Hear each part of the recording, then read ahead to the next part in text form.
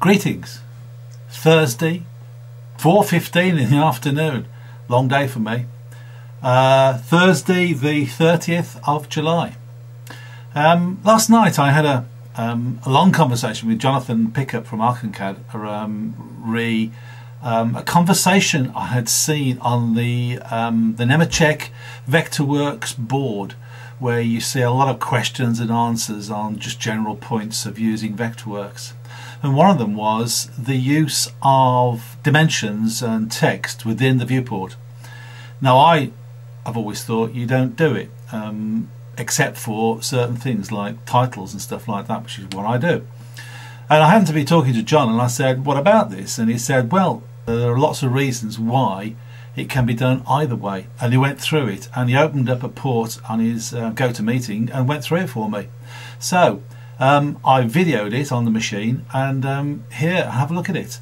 A couple of other things as well. He was showing me some techniques that he's been doing with a curved wall with a very profile top to it. I think he's actually put this one out so on YouTube. So have a look at it and enjoy it.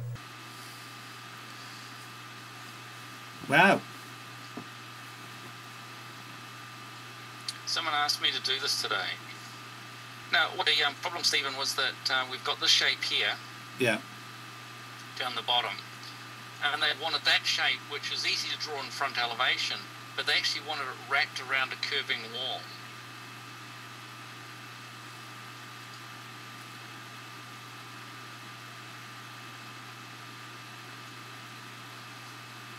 Oh wow. So you can see I managed to do it. Yeah. And the way I did it was I made a whole bunch of little lines that followed that curve in plan view, and I lifted each one to different heights in 3D. Ah, and okay. I used my loft surface to give myself a lofting that curved in plan, yeah, and went up and down in elevation. Excellent. And then I just used the shell solid on it to make it wider. Yeah. But I thought this was a really neat trick.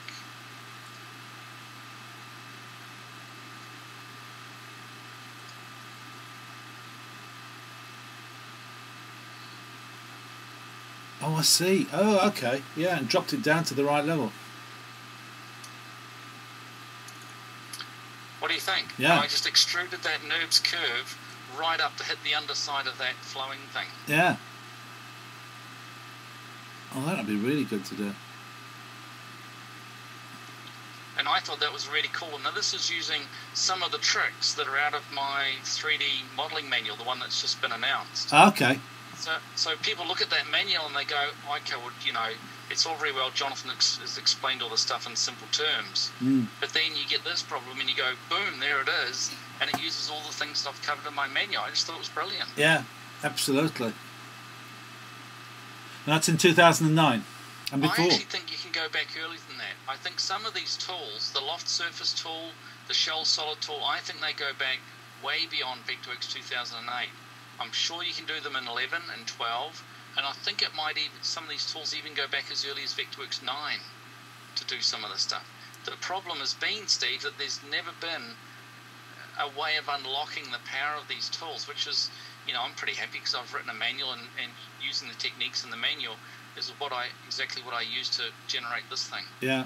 But the person I did this for, unbelievable. They're absolutely blown away that you could do that. Oh, absolutely. I can see why. Yeah. Hey, just going away from that a little bit, that conversation that Grant Gormley had on the Nemetschek site regarding dimensioning within viewports, you were talking about it last night. I was. I need to open up a file to talk to you about it. Okay. Hold on, just let me open up a file. Last night we were talking about this kind of project where you've got a lot of information. Should you put this information on the design layer? Should you put it in the annotations part of the viewport?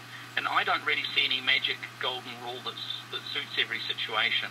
There are a lot of situations where one method works, and there are a lot of situations where a different method works. Now, I've been a bit terrible with this particular project because I don't know if you can see, but all my notes are highlighted in blue because they are inside the viewport annotation. Okay. But all of my dimensions are actually back on the design layer.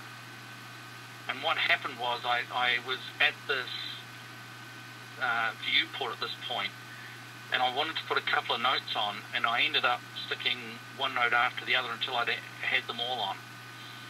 Now, I could easily have put all of these notes back on the design layer, and so there's this problem in your mind, where's the best place to do it? Now, for some situations, like if it's a workgroup reference situation, putting all the annotations in the viewport might be the best method. Now, I should really have put all of these notes on the design layer, and you know, I'm sort of embarrassed that I'm a bit sloppy, and sometimes I do it one way and sometimes the other. But I guess that's really a symptom of the fact that there's not one magic way to do it. Now, there are times where you have to put your notes inside the annotation. Let's just have a look at a general plan. Yeah. So there's my general plan. So this is at 1 to 50, and it shows the proposed kitchen and the renovations to all the other rooms. Now, this one could easily have had all of the notes on the design layer, and I think mostly all of them are except for one. You can see the notes that are inside the viewport annotation highlighted in blue. Yeah.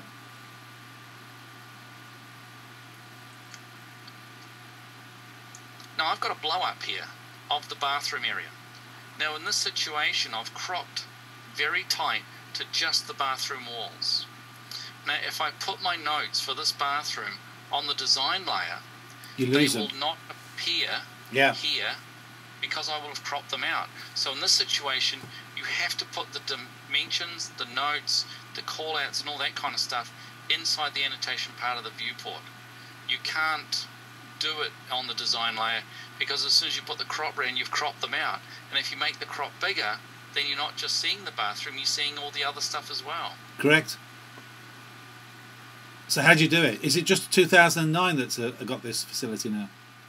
No, it's this goes back to Vectorworks 11. Oh, does it? This ability to put well, you can put all the notes inside the annotation in the annotation part of the viewport all the way back to Vectorworks 11.